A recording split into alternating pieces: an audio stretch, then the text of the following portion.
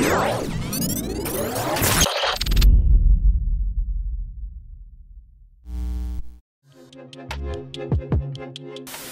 my name is Marcello. And welcome to Between Two Vulns. This is my co-host, Dan McInerney.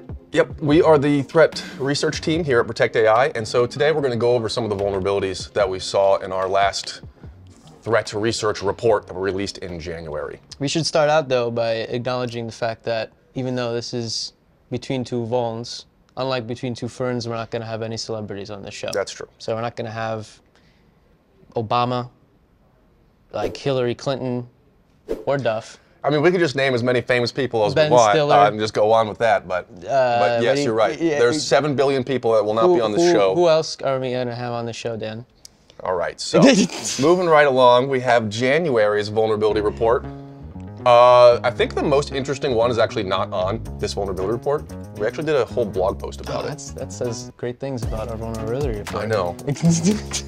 We did a whole blog post on a Triton Inference server vulnerability that was pretty fascinating because the Triton Inference server is probably not that well known outside like the AI world, but inside the AI world it's really, really popular. And what we found, not we, but Like Beef on the huntr.com bug bounty platform. Shout out to Like Beef.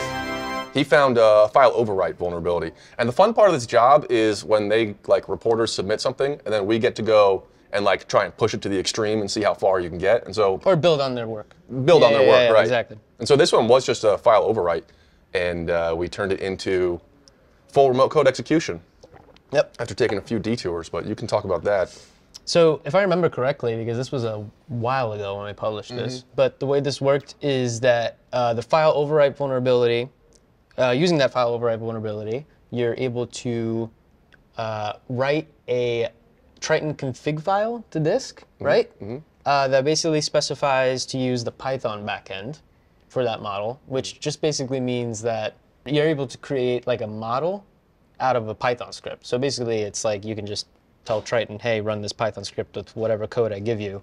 And with that, you just basically put in a interpreter or a shell or whatever payload you desire, and you just get a shell at that point. Yeah. So you have to be running it in like a non-standard configuration. You got to use the -- model mode explicit equals true, so that you can load and unload models. That's a good point. And we found a weird detour on this too, because we initially were just trying to, we went a little too complicated in how we were going to make the remote code execute code until we saw that there's this Python backend, and we're like, wait a second. And then we realized we actually don't even need this vulnerability at all to get remote code execution. You can actually just get remote code execution out of the box. Turns out, like, remote code execution becomes sort of a feature in like NVIDIA Triton when you just enable that flag. Right. So because you're loading untrusted models, and models can execute code. Yeah. So we're like, okay, well. Yeah, you're able to basically reload models on the fly. Yeah. Like with that flag enabled. So you can get 2 different ways of getting remote code execution there. So that I think was the most interesting one. And we should pull up the someone is gonna put this in the video, but you should pull up the actual original report. There was a lot of MLFlow ones today, or not today, but in this monthly report. It's somewhat common, and I don't want anybody to think that like the MLFlow developers are writing bad software. They just write very popular software, and they fix these things really quickly. So shout out to them for sure, because they fix all of these things. They take them serious and they fix them quick. Yes. Probably the most interesting one, the arbitrary file delete, which is right here. This was Mizu. And I have no idea if I'm saying this right. But shout out to Mizu. He writes great reports, and he had one here where you can just arbitrarily delete files on the system due to the function that validates whether a user input is safe. It's a custom written function, and you can actually just do a double URL encoding bypass. Because I remember this one actually. Because of some oddities with URL lib to path name, which is a function that's used in one of these safety ones. Mizu always comes up with some interesting MLFlow exploit chains. It's not really a chain, but it's like a series of nuances within the code that lead to file traversal I think he vulnerabilities. probably knows MLFlow better than about half the developers. I mean, he's really gone through and seen some pretty detailed takes. He definitely has found all of the nuances with the URL escapings and and the support for URLs in general in MLFlow. That is for sure. A couple XSSs, transformers, malicious model upload to RCE. So we should kind of explain how this whole triage process works too. The way this works is the maintainers will get back to us on the huntr reports, and if they say, yes, this is a vulnerability, then they go assign a CVE. If it goes past 45 days, depending on if there's an extension or not, then we go through and we triage these and determine their validity. So you can yell at us if something goes wrong. Yeah. But so sometimes I find that the maintainers will sometimes give a vulnerability a CVE, even if I wouldn't. And I mean, that's their prerogative. Yeah, it's their project. And it's sometimes the opposite too, where like sometimes we think it's a vulnerability, but like they don't think it is. Yeah. So I mean, at that point, we're just like, okay, well, it's fine.